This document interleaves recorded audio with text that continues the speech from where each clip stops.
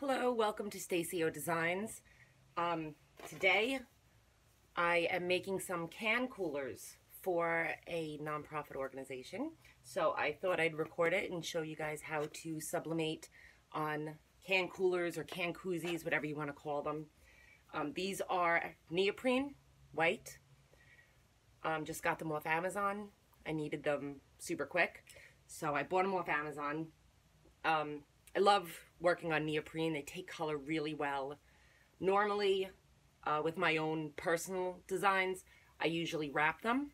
But today, she actually just wants a white background with her logo and some text on the back. So I'm going to show you how to do that. So I'm doing 4 at a time. I've actually already done 8, made sure they worked.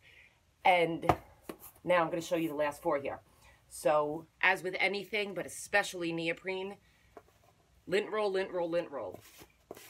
There are little dust and spots on here that you don't even see. But once they're pressed, if you don't lint roll, if you press over these little lint spots, they will turn blue. And of course, you don't want little blue spots in your design.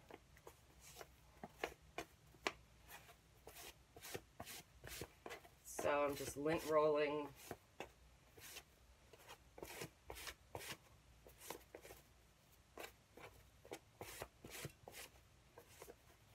And a lot of times I like to use heat tape, but I had to do so many of these that I'm going back to the good old spray.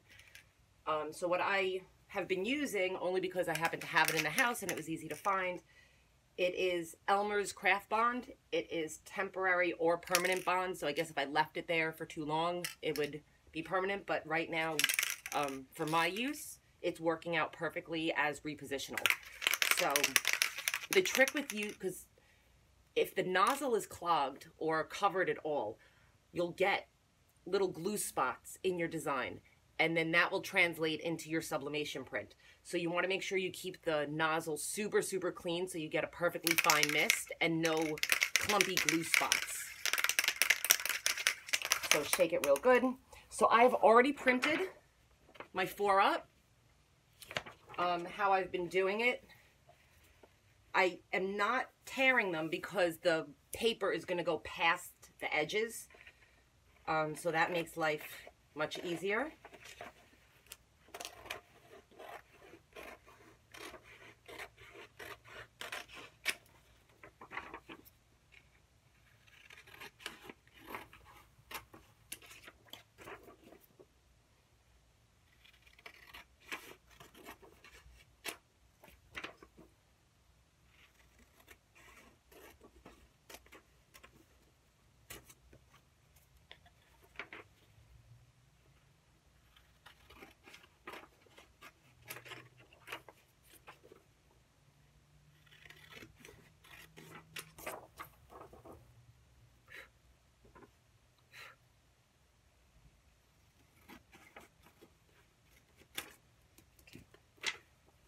So there you go. I have all my images cut and ready to put on.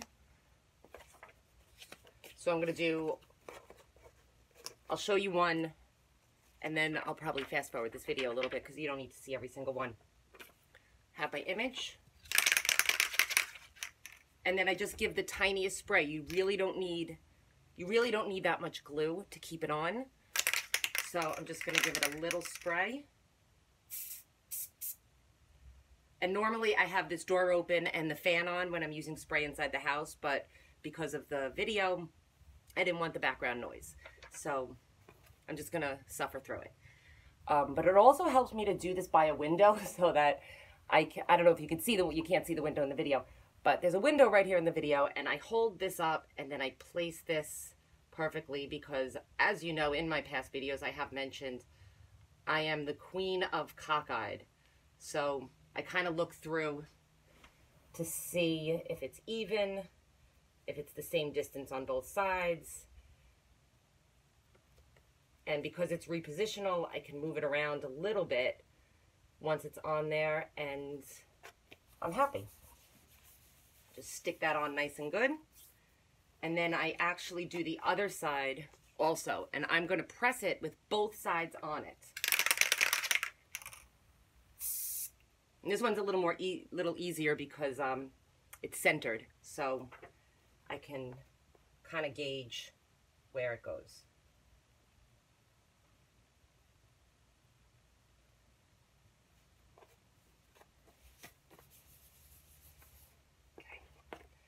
Okay, so that's how I'm going to put it on my press. I'm going to do one side, and then without removing the paper, I'm going to flip it and do the other side. So I'm going to go ahead and get all 4 of these done. Okay, so now I have all of my can koozies covered. I don't like to create my, put my paper onto my substrate on the heat press. Again, like I said, queen of cockeyed, so I actually do it on the floor on a board so that I can assess it better. And I have a swing away, which is amazing, but I don't have quite enough room, so I burn myself on this all the time. So I only use this when I'm ready to actually press. So here you go. This is front and back. You sprayed on. And I'm just going to place them on here. So while I'm doing this, I'll just tell you, I use an Epson 7720. 7720. I use A-sub paper, and I use Cobra Inks. These are the only products I've ever used, so I don't have any input technically on any other type of products. But I love my Cobra Ink. And I love my A-sub paper. I guess if somebody was to send me a different type of something, I'd try it. But if I was to purchase, you know, when I do purchase, these are the things that I always get. Cobra Ink's a little expensive, but I love it and it works for me. And I'm not willing to test anything out right now. I'm still a small business and I don't have money to spend on something that might or might not work for me. I hear there's other inks that people swear by, and I guess it's just personal preference. So let's talk about this setup. So my heat press, and then I have my heat pad, my parchment paper on the bottom, my substrate, and then another piece of parchment. And I am pressing these. My heat press runs a little bit hot. Normally it's about 385 for 60 seconds. I'm doing it at 377 for 57 seconds each side. And I have it on just above light pressure. You don't really need a whole lot of pressure for neoprene. And I gently close.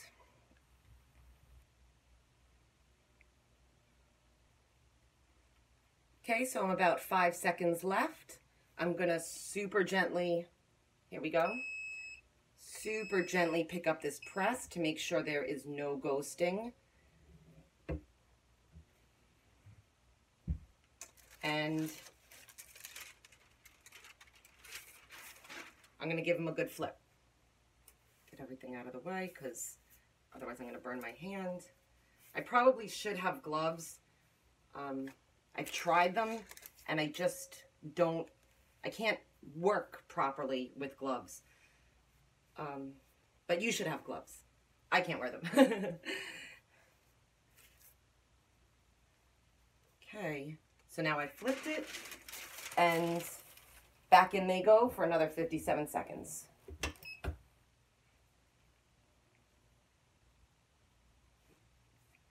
Okay, so we're just about done right now. And again, slowly lift.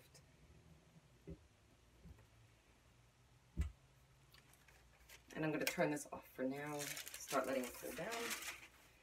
And we're all done. So we just peel it off, peel it off. And there we go.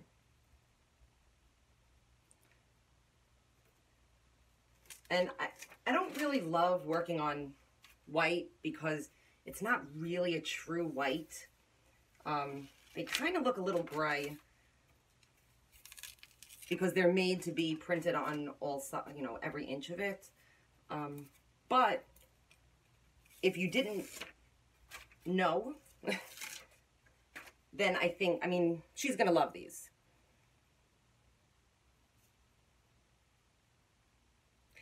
And if you have the urge to check this out, they're an amazing nonprofit organization.